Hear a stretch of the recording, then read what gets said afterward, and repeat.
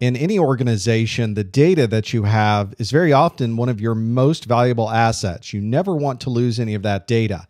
And with that in mind, people employ a number of different strategies to back up that data. There's all kinds of different data that we have, and so it almost requires that we follow a number of different ideas and philosophies around protecting and storing that data for later. One of them is mostly the traditional tape backup. We have such a massive amount of data that one of the most economical ways to do it is through tape, but people will also employ disk-to-disk backup so that you have an actual hard drive backing things up. And of course, optical technologies become a very nice way to store data on these very large optical systems. You can store gigabytes and gigabytes of data and store them off in a very small amount of space. So it becomes very economical to do. Database backups are a little bit different. If you've ever had to manage a database before, then you know that databases themselves are almost always in use. And usually when you're backing up a file, that file cannot be open, cannot be somebody using that file when you want to back that file up. Databases are almost always open. So usually there are some very specialized way to back up these databases. One method is to use replication.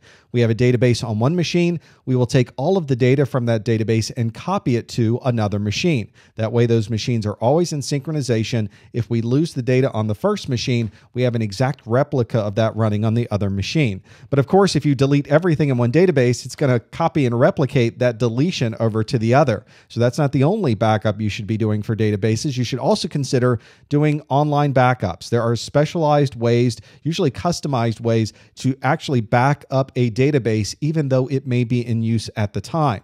So very often you're doing your normal tape-based backup to your file systems, but you've also got a secondary backup that is backing up your databases as well. When we look at email, we not only have the requirements of backing up the email database, that's another one that's almost always in use, but we also have regulatory requirements, perhaps compliance requirements we have to keep up with to store this data over a long period of time. So for email, we'll very often back up the entire email database. We also, in most cases, have a backup system that can back up and restore individual mailboxes. Not only that, we can even do individual messages in that mailbox. So if somebody says, I accidentally deleted a very important message from 3 months ago that was in my inbox, you can go to this restoration software, go directly to that mailbox, go directly to the exact message that was deleted, and just restore that one message back into the user's database. Makes it very, very easy. And when you're dealing with email and so many different messages, that's almost a requirement. Windows is a very complex operating system, and when you're trying to do traditional backups on a Windows machine, you'll find there are a number of files that are always going to be open because they're always in use by the operating system. But it's still important that you back those files up. So Microsoft has created something called a volume shadow copy service. You'll hear this referred to as a VSS. That volume shadow copy service is one that allows us to copy files in a Windows environment even though those files are open. So very similar to the methodology used when we are backing up a database, it's very similar to what we're doing in Windows. We can back up these open files, have an exact duplicate of those files, even though they might be in use at the time. And a very popular backup strategy used not only in large and medium-sized organizations, but even in home environments is one called an image copy. We're taking an entire system and copying everything on that system, making an exact duplicate of it, and copying it off to an image file. The benefit of this image file is that if we ever wanted to completely replace a hard drive, if we lose a hard drive and we wanted to restore everything all at once exactly the way that it was when we made that image file, we simply take and copy everything back over, and now we've got an exact duplicate, an image of that system that we've restored. Makes for a very, very fast restoration, but obviously we're copying everything back. Sometimes you can pick particular parts of the image to copy back, but this is really designed to do what we call a bare metal restoration, which means we bring a brand new computer in, we plug it in, we apply this image, and now we're back up and running with exactly the same configuration, all the same files, as if it was the original machine sitting right in front of us. When you hear the words backup and you hear the words archive, you need to remember to keep those things separate. They are two different things. A backup is a method to be able to restore something should you lose some of the original data. Or if you need to go back in time to a previous version of the file, you can use your backup files to restore that information. The backups also provide a lot of security there, especially if you happen to delete a file, if a file is corrupted, if you lose a hard drive. You've always got your backup files to go to, and you're able to pull back even many different versions of those files. Archives, on the other hand, are designed for something that is moved offline. You've taken this from your immediate access and you moved it offline, perhaps to tape or to optical disc, or maybe it's something called nearline where it's available, but there's some extra steps we have to go through to retrieve that data. This would be data that we don't need immediate access to. It's something that we're putting off to the side so that we can free up room for other things on our real-time access, our real-time storage. We're very often taking archives and we're storing them off somewhere for a long period of time. There may be a regulatory requirement, or it might be part of your policy to keep data for a year, for 2 years, for 3 years, and we'll take our archives, move them to a different site, and then we'll have access to them anytime we might want them. Just keep in mind that a backup is something that is copying the data you already have. You have duplicate versions of it, whereas an archive is generally something that you're moving off of your real-time system and moving it off somewhere else. You're not creating a copy, you're simply archiving it and moving it away from your original system. If you've ever looked at some of the properties of a file in Windows, and this is a really good example of one where I've taken a single file, there's different attributes associated with the file. There's read-only attributes and hidden attributes. For the purposes of backing up files, there is an archive bit that can be set, a check mark that is set as part of the file. And that archive bit is used depending on the type of backup system we're doing. If you ever modify a file, that bit becomes set. That check mark becomes checked.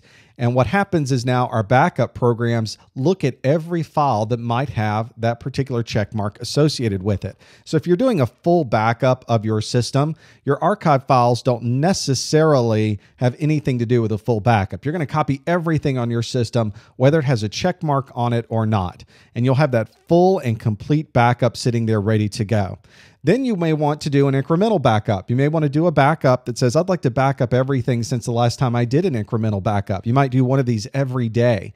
And what we'll do is look at that archive bit. Did anything change over the last 24 hours? Well, there's a file that has the archive bit set. I'll make sure I copy that one. Here's another file that does not have the archive bit. I don't need to copy that. It's part of my full backup. It hasn't changed in the last day. The next day, I'll do another incremental backup. The first incremental backup cleared all my archive bits, so the second incremental backup is only going to copy the files that have been changed since the last incremental backup. So you've got these tiny little backups you're doing every day of only the things that have changed in that last 24-hour period. That's a little bit different, for instance, than a differential backup. A differential backup looks at what you captured, what you backed up during that full backup, and every day it's backing up everything that has ever changed since that full backup. Now, there's some advantages to doing an incremental backup versus a differential. There's also some advantages to doing a differential versus an incremental. So I created this chart so we can look at this. If we're doing a full backup, we're getting everything. This backup takes a lot of time whenever you're backing it up because obviously you're backing up everything. But to restore is very easy. You have one set of tapes, you slide those tapes in one at a time, and your system is now restored. Very, very easy. And as I mentioned, your archive attribute is cleared every time. An incremental backup means you're backing up everything since the last time you did one of these incremental backups. That means it doesn't take very much time at all to be able to back this up because generally every day we're not changing that many things on our system. But that means you're going to have every tape, not just your full backup, but every tape that you did every day to be able to restore this. So this could take a lot of time to restore everything on there. You need multiple tape sets to do that. And every day we're clearing that archive attribute. Differential backups, we're backing up all data since the last full backup. Now this means that it might take a little bit more time to do a backup, but the restoration process doesn't take any additional time other than having your full backup and your differential backup. That's all you need. The last differential and your full will cover the basis for you. And as we mentioned, this does not clear the archive attribute when you perform a differential backup. Now that you have this backup made, you have to think about how long am I going to keep this backup around? How long will I need this backup? From a short-term perspective, we need to make sure we keep all of these little short-term files around in case somebody makes a change to a document. Maybe we may want to go back to a previous version. So there's a good reason to have a short-term version of those files immediately available. Over the long term, we may need to keep data in our company for a year or for 2 years. There may be legal requirements, regulatory requirements that we have this data somewhere, whether it's on-site or off-site. We need a copy of it so that we're able to pull that off if we ever need to.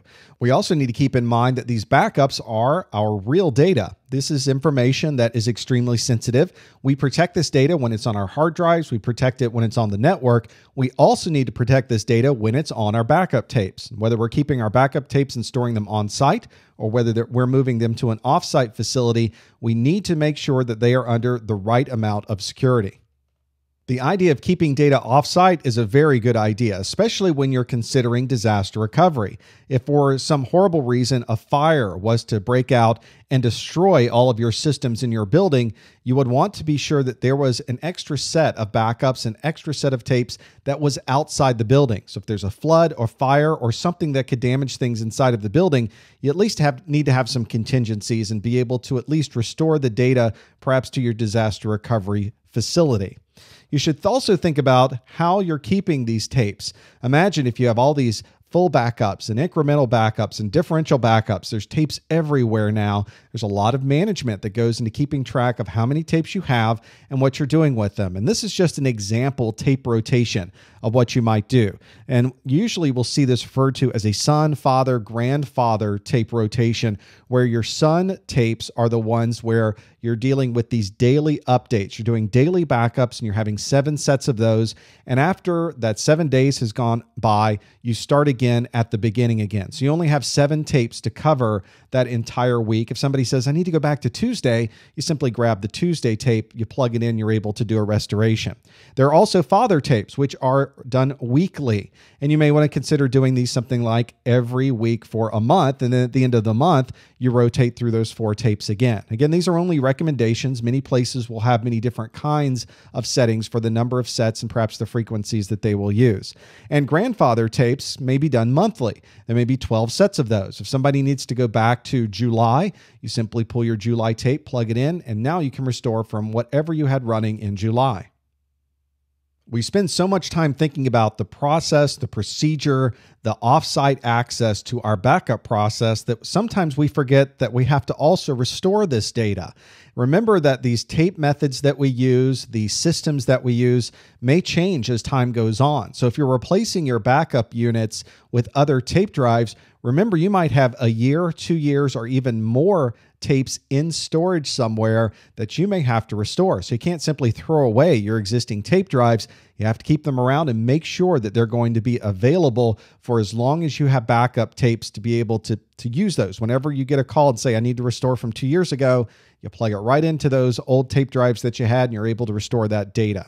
You also have to think about error correction and error detection. If there's a problem with the tapes, you need to know right then when you're making the backup. You never want to go to the restoration process and realize there was a problem when we wrote this data to the tapes, and now we can't restore the data that was in there. So make sure that the backup is complete, and generally your backup software will have a verification process that it can go through to make sure all of the data on those tapes is complete.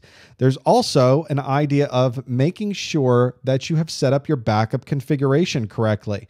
Imagine bringing up a new system and forgetting to do backups on that new system, or forgetting to back up some very, very critical directories on a particular file server. So it's worthwhile every month or so, perhaps even sooner, to look through your configurations for backups and make sure that you're able to back up everything you might want on a particular server, a particular cluster, a particular set of hard drives. And that brings us to this last point of making sure we can actually restore data. So it may be good randomly to pick a file on a server somewhere and perform a restore from that. Can we access that file again? Can we get all of that data back onto our system? How long does that take? Do we need to get it from offsite? Is that process working? And ultimately, is the entire restoration process going to be one that provides us with the goals and requirements that we have for the data in our organization?